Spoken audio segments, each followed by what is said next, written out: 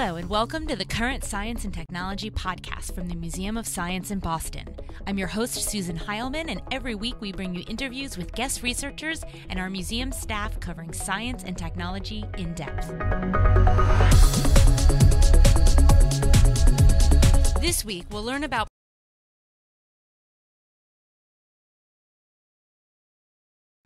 nanotechnology is a very fast-growing area of research with many possible applications. Scientists are also working hard to understand and thus mitigate any potential negative side effects. The museum's Corinne Tate is here to talk about the latest research in this area. Hi, Corinne. Hi, Susan. So nanotech is a very broad term. What type of nanomaterials are we specifically talking about today? So nanomaterials in general is just a term we use for very small, tiny materials that we engineer or design. They tend to be on the scale of 1 to 100 nanometers, which puts them in the size range of our biological molecules. These things can be taken up into cells. So today we're going to be talking about any harmful side effects that have to do with some of these inside of our body because they're so tiny. Would our cells recognize them as something bad, or can the nanoparticles actually harm the cells because they're on the same scale?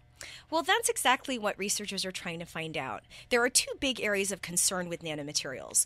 The first is that one of the many potential applications of nanomaterials is in medicine or drug delivery. So we want to understand exactly how these materials are going to interact with cells inside the body. And another area of concern has to do with manufacturing. When we use nanomaterials for different applications like computing and super strong materials, when we're actually making these materials, they're able to get airborne. When they're floating in the air, they can be inhaled and taken into the body that way, and they have the potential to be dangerous. Is there a certain nanomaterial that they are specifically concerned with being in our bodies?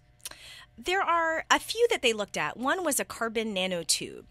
Now, these are sheets of carbon rolled up into long, skinny tubes. They also looked at gold nanowires, and they focused on those for a few different reasons. One is that these are materials that are already used in a lot of applications, but also they chose these ones specifically because of their long, skinny shape.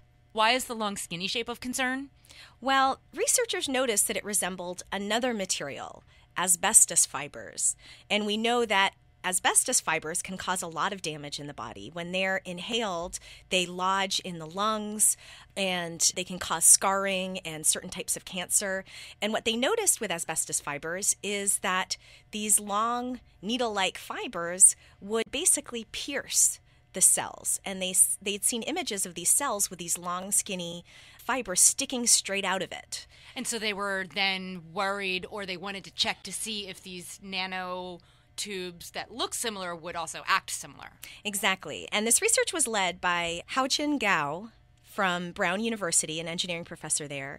And the first thing they did was look at scanning electron microscope images of these nanomaterials with these cells. And they noticed that it did the same thing as asbestos fibers. They were partially taken into the cells, but most of the structure was kind of sticking straight out at a 90-degree angle. You can almost imagine it like a toothpick sticking in a cube of cheese.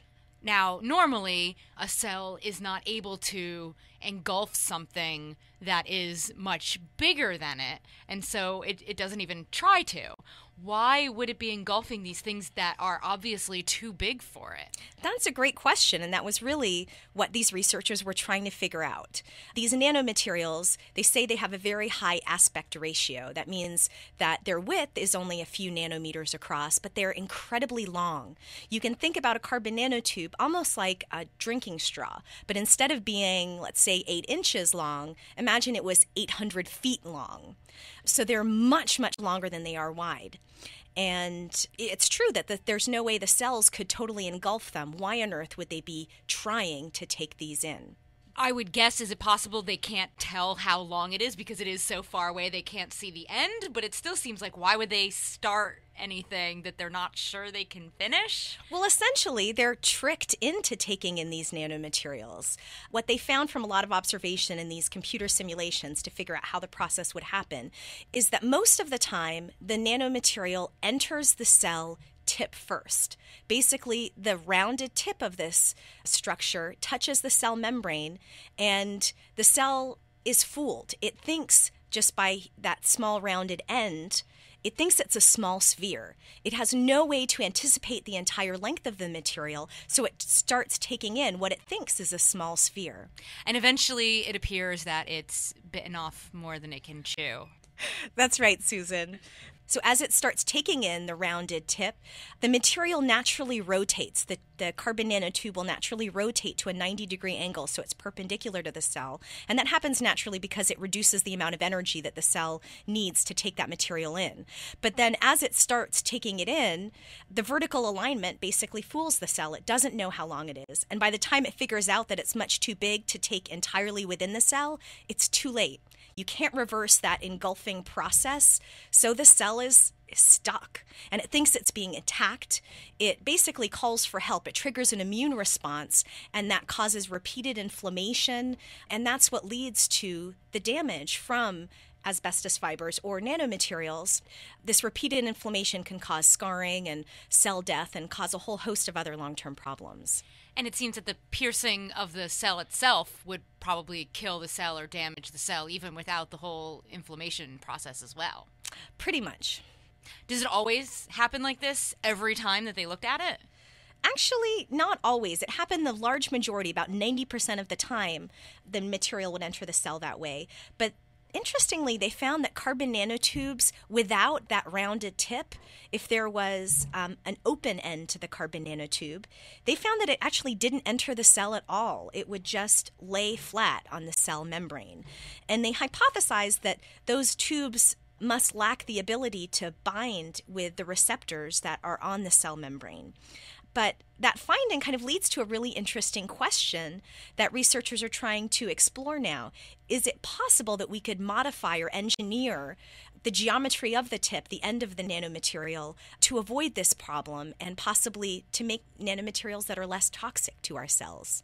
All right, I mean, just from what I've learned in the few minutes here, if you don't have that rounded edge on the end, it wouldn't fool the cells into thinking it's small enough for it to ingest. And that open end on the nanomaterial doesn't fool the cell and wouldn't hopefully cause the problems of sticking into the cell with the immune response and all inflammation. So that does seem like a promising way to go. What are their next steps for this? Well, they're continuing the research to see how other nanomaterials, ones with different shapes and geometries, might interact with cells. But in general, they just want to make sure that this research isn't viewed as kind of a big blow against nanotechnology. The idea, rather, is that the more we understand how these nanomaterials might interact with the human body, the safer we can make them. We can engineer and design nanomaterials that are less toxic, and that way we can take advantage of all the potential benefits without unwittingly causing harm. Yeah, it seems nanotechnology really is such a huge and promising field in medicine and energy and computers that you hate to just rule it all out.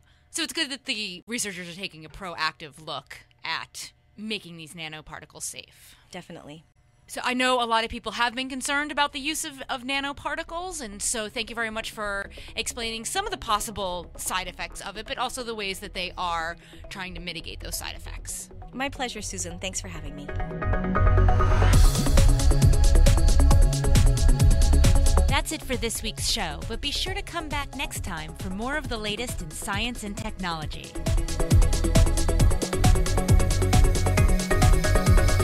This podcast is a production of Current Science and Technology at the Museum of Science in Boston, part of the Boston community for over 175 years. For more information, visit our website at www.mos.org/CST or email us at podcast@mos.org. Thanks for listening.